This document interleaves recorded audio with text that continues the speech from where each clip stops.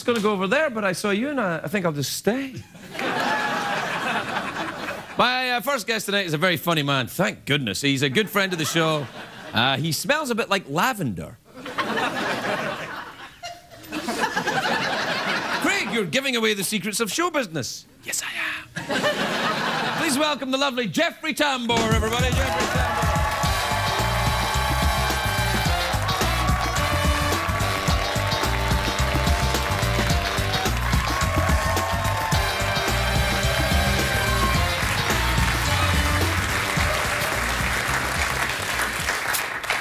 I forgot how you keep it really cold in here. Yeah, I have to. I'm kind of sick. I'm trying to freeze the illness out of my body. Oh, I got you. Well, yeah. Because I can feel my testicles getting really just like in the pool. Well, good night. Good night. Thank you. Hey, Jeffrey, have you ever been to Sweden? No. Anyhow, really? No, I haven't. How did you get sick? Oh, my kid. Yeah. Yeah, he started off in with the youngest one. The oldest one, I've been sick from all the things that he gave me, but now the youngest one's going to the mommy and me things. Yeah.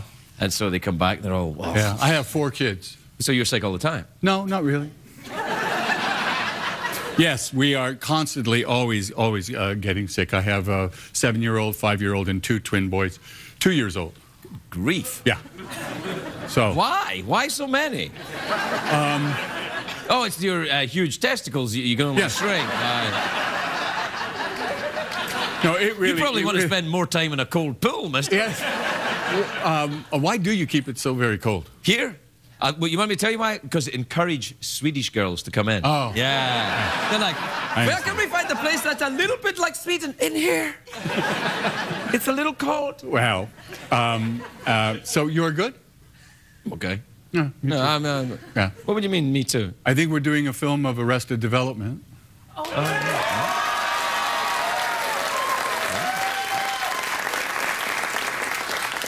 Oh, I have to tell you something. Oh, this is huge. Oh, no, this is huge. Much, really important. Okay. You are a... Look at my fingers. Oh. They look a bit like you've been in the pool, actually. I know. Yeah, what the hell's going on? Can you get a close-up of Jeffrey's fingers? Look at that. Look, Isn't that weird? Yeah. What tiny little hands you have, too. You see Thank you. Yeah. We always do this. Anyway, you were a hero in my household because of Gobbo. Wait. You're a hero in my household. Oh, household. I see. I thought you were a hero in my household. Well, no. I say... Like, don't say anything. And then... Household. You're a hero in my house... Because you played Gobbo. No, Gobber in How to Train Your Dragon, that movie? Yeah, that was me, yes. Oh, aye, break the wee things off, yes. Oh, and by the way, audience, I think we're doing a film of Arrested Development. Yay! Now, I don't want to be, but my son said that you are terrific and you have an obsession with your underpants. How can he tell that from the movie? Yeah, I understand. Well, we come from a family of small testicles.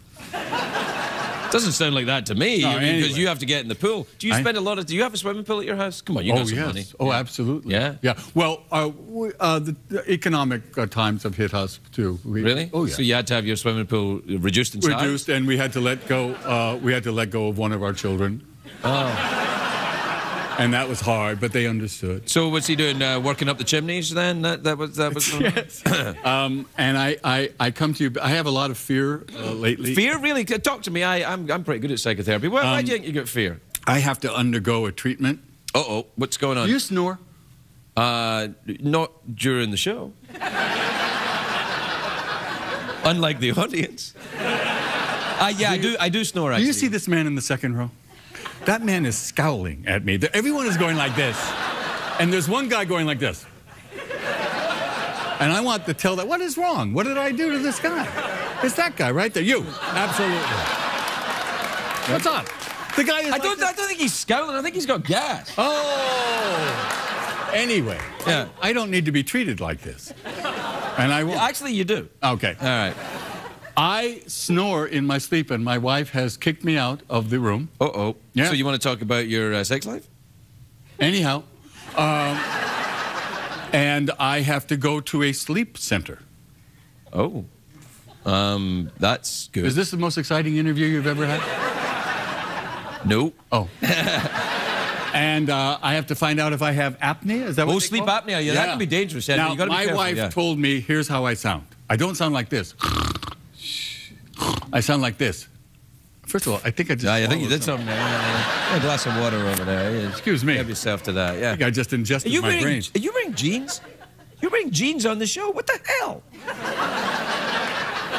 I wear a suit. You come out wearing a pair of jeans? What the hell? Who the hell? Who the hell do you think? I'm just vamping while you have a drink. Who the hell do you think? Right, we good? He's back to scowling again. Right, yeah, I know. Well, he saw your jeans. And so I snore like this.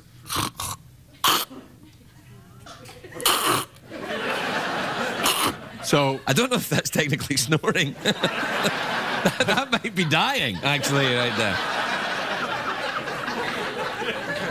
So I have to go to a place called a sleep center. Yeah. And you know you have to sleep. Well, I can't do that.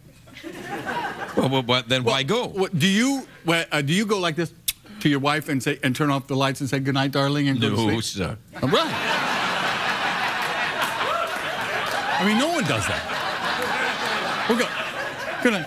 Who does that? I have to have the television on. Sorry, did I make you uncomfortable? No, I made my collar pop.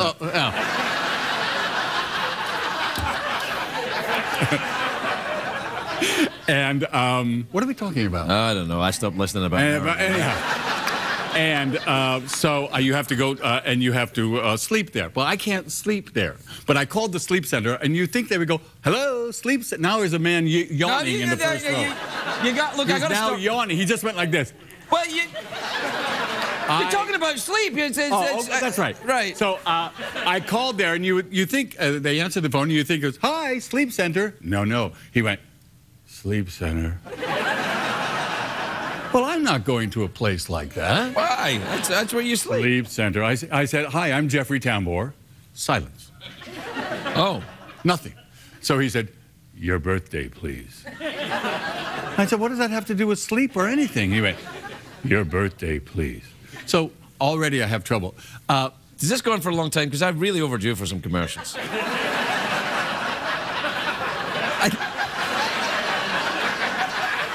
I don't want to be insensitive, but I mean, they're about a minute and a half late, and I've been really getting a hard time from Michael. Oh, sure. Just to stand up with Sweden and this and that and that. I am pouring out my heart to you. I am about to go to a sleep center where I cannot sleep.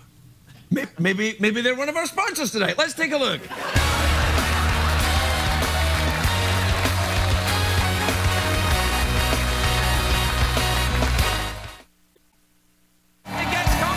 See you anywhere else. So we get to talk. I adore you. I love you too. I love you too. I'm very worried about you. What? I know. Oh, okay. I know. Okay. I know. Well, it's kind of sudden, but Welcome back. I'm here with Jeffrey Tambor. that's the only thing we ever put on that thing. I know. We want to take a look at that, actually. You should probably not bother with that anymore. I kind of know who he is. Look, can you see the shot of the camera? They put that thing in where it says, welcome back. I'm here with Jeffrey Tambor, in case I forget. So then they, if you sleep, I said... Oh, no, we're out of time, Jeffrey. So, what do you want to do? You want the big cash prize, the mouth organ? I do. I have no money, and I need money. So, okay. You want a big cash prize? No. I have to get some stuff at Gelson's on the way home. All right. Can you say that? Okay. Oh, Vaughn's? I have to get some... Wait, let's do different takes. Right, I have to get some stuff at Ralph's on the way home. Yeah. Oh, I have to get some stuff at Vaughn's on the way home. No. Oh, I have to get some at ShopRite on the way home. It's time for the big cash prize. All right, here you go. Here's the money that you can win. If you answer the question, it's $50 in quarters in a bag with a dollar sign on it. And they put the sleep mask on. All right. 2 ways to win. You can either guess what's in my box, or you can answer the question. Right, here you are. So answer the question, you say. Fair enough. Iceland is in the North Atlantic. Reykjavik. Yes, that's true. Within 10%, what percentage of people dream in black and white but never in color? It's a sleep-related question. 12%. That's amazing. It's almost as if you looked. I looked over your shoulder. Good night.